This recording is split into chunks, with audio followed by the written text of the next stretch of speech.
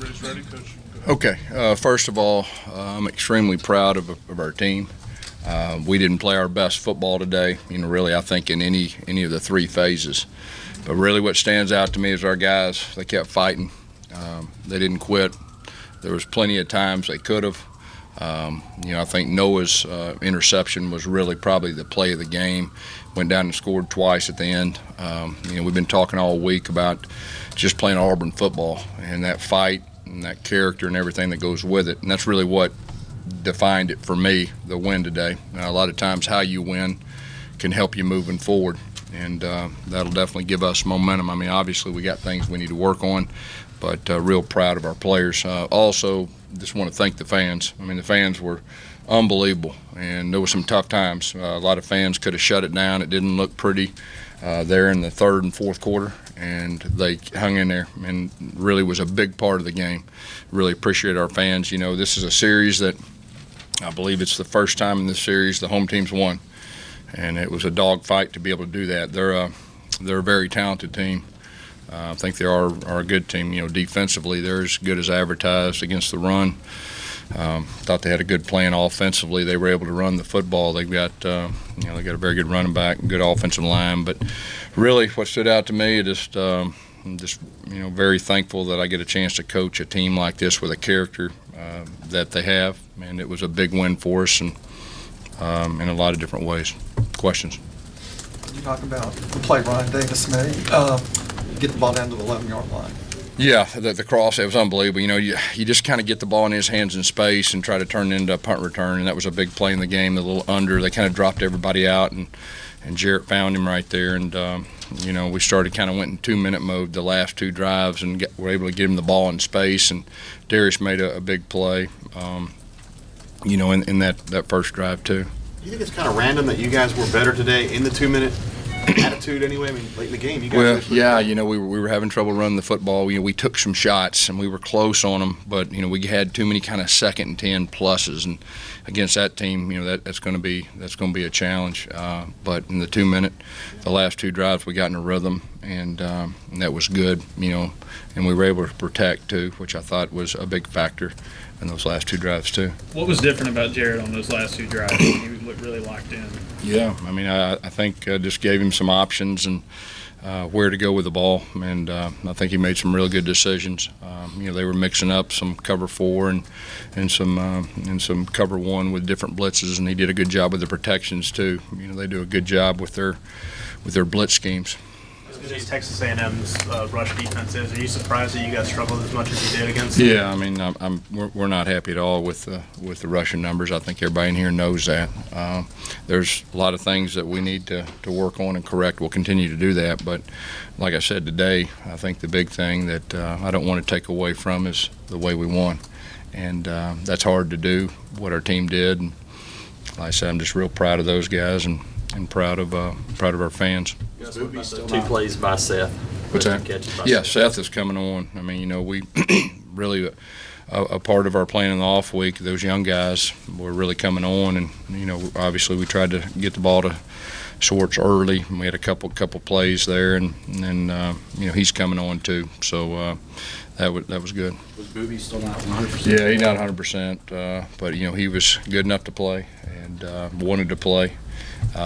Another week of rest will help him, I think. In the fourth quarter, I mean, as good as your defense was, helping set you guys up, how big was Derek Brown? He seemed to be in Callan's face nearly every quarter. Yeah, there's no doubt. Our defense, when the game was on the line, did some super stuff. I think we held them. They missed the field goal. Then we had the turnover, and of course, we had them at the end. We put some pressure on them, and they put a second back on the clock when we thought the game was already over. And then I guess Nick Cole got the sack, so that's kind of unique. Don't know if I've seen that before. Through your head, going against Jimbo in the final seconds of a close game, and then second place on the clock. No, not really. You think about the different scenarios when you're going against a head coach with his tendencies and everything that goes with it, but this was a different kind of game. It was completely different. But no, I didn't. I was just, we had to go back out there when you think the game's over. I mean, that's a different deal there. You ever dealt with a situation where the assistant coaches have run down from the press box, and I saw Kevin Steele was able to be on the field and coaching his guys up? Well, you think the game's over. Yeah. I mean, the game's over, you shake the other coach's hand, and players, you get a chance for 10 minutes, and then they tell you to come back out, you know, and then they got another play. So you just do the best you can, you know. They're up there, they think the game's over, and they come on the sidelines. And, you know, I think our guys did a good job of just getting organized, because you had to get back organized. That's very unusual, and you got to stay calm, and you got to get everybody in the right position. I thought our players did a good job of handling that. We've had to handle a lot of different things. I mean, a whole lot of different things. With reviews and everything that goes with it, and our team really hadn't flinched, and at times it's been real frustrating. But you know, I was real happy with the way our guys responded. Huge scores There after. was an interception, and just how one play can just kind of inspired the whole. Yeah, and we had, you know, and that one play kind of got the crowd back into it too, you know, and that interception was really something. And I think we were able to make an explosive play right back to back, and then the rest of it's history, you know, and the momentum was all on our side, and crowds going bananas, and it really inspired our defense, inspired our offense, and we were able to make plays when the game was on the line, and that's hard to do, especially when we played like we played, and we didn't play that good, and was able to do that. I think that is a good sign. How crucial is it for the defense to make plays like that and result right there in touchdowns, 2 huge touchdowns? Yeah, you know, they responded. You know, our defense didn't play our best either. We gave up a lot of rushing yards that, you know, pretty unusual. But when the game mattered, I mean, they were off. And like you said about Derek Brown and, you know, Nick and Marlon, I mean, they were really putting pressure. We were only rushing 3, you know, quite a bit that last series too. Have you had a freshman receiver like Seth, where you're able to count on him to do that in the end zone? You know, I don't know. I mean, I mean, the game was on the line. He made a huge play. I think that says, you know, a lot about him. What went into putting Christian Tutt in there, punt return? Yeah, we've had that return again. We've had that. We've had that all year. And you're just waiting on the right moment to call it.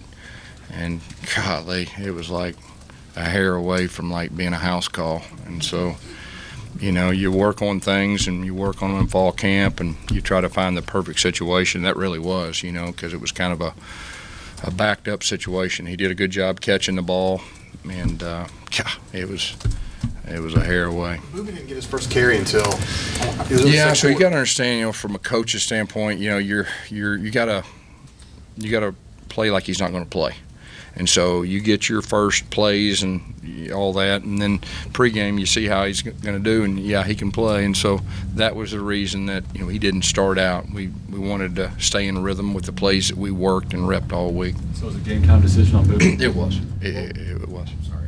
What went into the decision to start Caleb at center today? Yeah, we just kind of during the off week just kind of looked at everything, and you know, Caleb was banged up early in the season.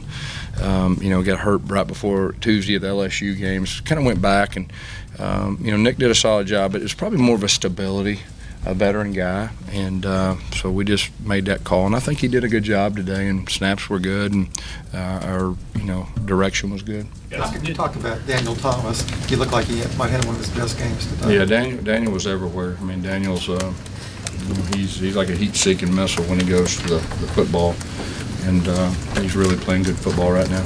Gus, Darius has struggled with some drops this season. Had a few early in this game, but down the stretch made several big catches. What was that about him? Yeah, he did. You know, he's one of our guys, and you know, you just keep giving a guy like that chances. And you know, he made the play when the game was on the line. That was a really nice play. You know, that they thought was a touchdown. It was a little bit short, but that was one of the key plays too. How about Ryan's touchdown pass, the call, and the execution? Yeah, that's another one we've been probably repped for, I don't know, probably 8 weeks, and just kind of waiting for left hash 20-yard line. And so just dialed it up, and he executed it. For your team, do you just think winning the turnover battle means wins? Yeah, I should have said that at the very first. You know, we forced 2 turnovers, and we didn't turn the ball over. And when we don't turn the ball over, we're tough to beat. And so that held true again today. With so much emphasis on national championships these days, how hard is it to get a team refocused when you're out of that picture, but you're still playing? There's a whole lot to play for. I mean, that's a very good team we beat. You know, we got 3 more games. Obviously, there's 2 big ones that everybody in this room knows about, and there's a lot to play for. Our guys, you know, they're going to be hungry, and they're going to be excited to finish this thing. Anything else? Ever been part of another game that turned on a dime so quickly? You know, it's kind of hard to think. I mean, I've been coaching 29 years, so you just about see everything. But, you know, right now it was a special win, you know, with the way that things were. I mean, like I said, it was most teams I don't think could have done that. And our guys did it today, so I'm real proud of them. All right, Coach. Thank you.